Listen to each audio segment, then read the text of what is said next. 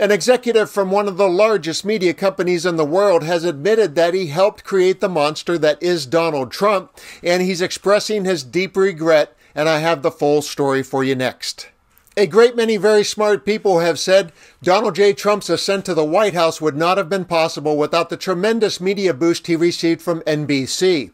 The Apprentice TV show delivered millions and millions of eyes on the man and the brand, and today the leader of the NBC team that gave Trump that MAGA megaphone is apologizing to America. When I saw the headline that read, "We created a monster," I knew it wasn't a quote from Jim Henson talking about a puppet with a cookie problem. The only question I had was, which Donald Trump monster are they talking about? The monster with a track record for assaulting women? The monster who endangers foreigners and people of color with his white nationalistic rhetoric? Or the monster who continually dishonors war veterans and mocks others? So many monsters. The letter I'm sharing is a three-part monster trilogy from former NBC executive John D. Miller.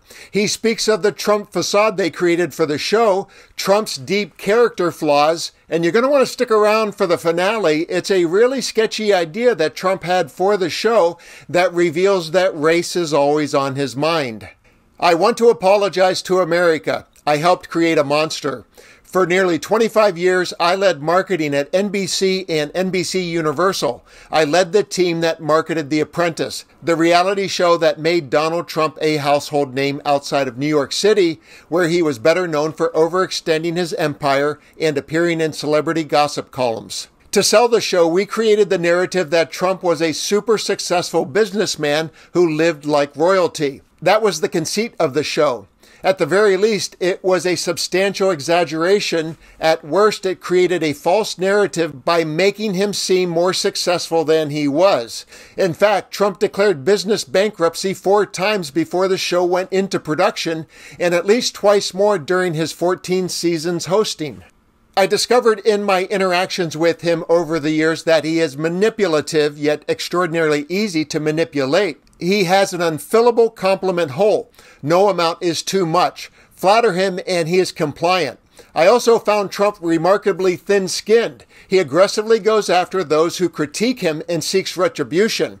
That's not very businesslike, and it's certainly not presidential. I learned early on in my dealings with Trump that he thought he could simply say something over and over, and eventually people would believe it. He didn't like being fact-checked back then either. Exaggerating ratings is one thing, but spreading falsehoods about relief work of the Federal Emergency Management Agency, about immigrants eating cats and dogs, about the deadly COVID-19 pandemic, about him winning the 2020 election, or countless other lies is far more dangerous. I also learned from working with him that he has questionable judgment. At the wrap party for The Apprentice Season 3, he pitched an idea for the upcoming season. He told me we should make a team of black players compete against white players. My first thought was, what the F? I tried to get through to him by speaking the language he understands, money. I explained that sponsors wouldn't want to be associated with a show that pitted races against each other. But he could not understand why this was such a bad idea. And no, we did not use his idea. While we were successful in marketing The Apprentice, we also did irreparable harm by creating the false image of Trump as a successful leader. I deeply regret that, and I regret that it has taken me so long to go public. I spent 50 years successfully promoting television magic, making mountains out of molehills every day. But I say now to my fellow Americans without any promotional exaggeration, if you believe that Trump will be better for you or better for the country, that is an illusion, much like The Apprentice was. Even if you are a born and bred Republican, as I was, I strongly urge you to vote for Kamala Harris. The country will be better off, and so will you.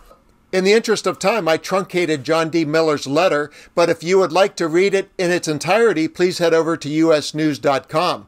But before you do, I want to share a message about Trump's evolution. Right before I found this article, I received a message from a friend who is pro-Trump, and she knows I'm fond of calling him out for his racism. She shared a video of a black man at a Trump event who said, "How can Trump be racist? There's pictures and positive stories of Trump with Jesse Jackson, Al Sharpton, Oprah, and Muhammad Ali. Of course, he's cherry-picking from a time vault that is many decades old, before Trump became prolific at revealing his dark thoughts. And we know that Jackson, Sharpton, and Oprah have emphatically denounced him since. And we know Ali was a civil rights champion, and he would not tolerate the current version of Trump. We can assume they have regret for any association they had with him then, knowing who he is now. As Miller mentioned, Trump invested a lot of energy in maintaining a facade, and maybe the 78-year-old version just doesn't have it in the gas tank anymore. But he has also discovered that the base did not diminish after he revealed himself. So what's the point? And his discovery about half of the population should be a wake-up call to the other half of the population.